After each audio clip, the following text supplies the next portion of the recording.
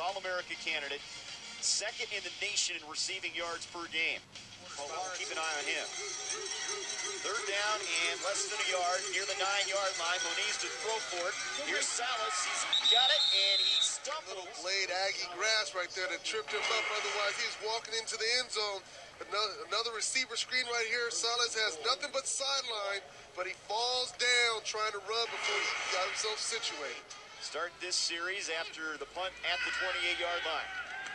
Moniz, deep ball, has a man wide open. It's Salas down the sideline, inside the 35, and finally tackled. Actually flicks out to the right, and he's wide open because nobody, the DB did not get underneath the pick quick enough, and that's why it was a big play. A couple more wins, a 10-win season maybe before going to the Sharon Hawaii Bowl. Second down now. Moniz in the flat. There's Salas again wide open. Keeps his footing this time. Cuts back. You see right here, basically, so a pick screen. He gets the ball, does not go down, has shiftiness enough to create yards, but big enough to take the hit. And that's all the thing. We saw him against Utah State, rush for 172 yards. Most yards for Hawaii from that position since 1993. He was WAC Offensive Player of the Week after that effort. Second and short now. Moniz to the sideline. Salas breaks a tackle, has a first down, and he's out of bounds. Watch this. As he catches this ball, he curls away from the defender, knowing that the momentum's going to take the DB out of his line of run. He did that in the game we saw up in Logan, Utah against Utah State. Plenty of time, 3 timeouts to work with for Moniz and company. Deep ball, he wants Salas. He goes up and grabs it. He's got it at the Aggies' 37-yard line. Coverage on the play by Danye. He's just waiting, letting him open up, look back. He sees the ball, he adjusts in the air. Danye Coleman did not do career record for a Hawaii receiver. Salas, another grab. And he's inside the 30. It'll be fun to watch. There is the look at the record. He passes Jason Rivers in terms of the score their first time into the red zone.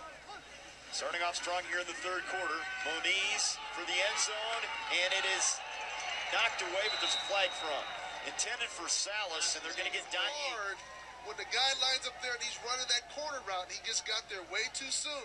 Now, right in that situation, if Danye turns around, he might have got it. Michael, people make fun of that name, and he really came up with a big play there. Second and goal, now from the 3-yard line.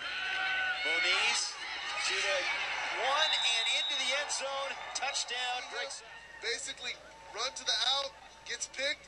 Danye Coleman again can't get. But credit them for seeing that right off the bat. Well, that's what the offense coordinator Rolovich told us about. We take what the defense gives us. So if they want to put 5 men in the box, we're going to run the ball. Moniz from his own end zone completes it to Salas, makes a loop move for more yardage, and he has seen from this nice little package of what he's done today. I mean, he breaks free, catches the ball, adjusts in the air. He knows the ball's underthrown, makes another great play for it. Right here, he gets to the end zone, uses the pick route, just happened. And this guy is going to be phenomenal at the next level because of his size, his ability, and his knowledge of the game. This game is about making plays. You got to do more than just being out there. Here's Salas with the catch. He's a great runner after catch, and he breaks one midfield. And then 3 Aggies finally run him out of bounds at the 38-yard line.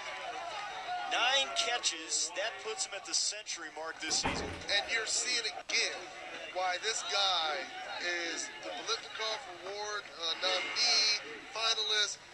He catches the ball, and then he runs well after the ball because of his size. He doesn't go down, and he's very smart. He still protects the ball. Look at how he tucks it away. When everybody gets around him, he tucks it in high and tight to make sure it doesn't get turned over. This guy... Coach Aranda on the defensive side, just 33. 2 young guys have been sensational. Moniz on first down, wants Salas, and he's got it. Hauls it in on the Aggie side of the field. Gets the foot down at the 36-yard line. You see him when he's dropped backs. He looks above, he throws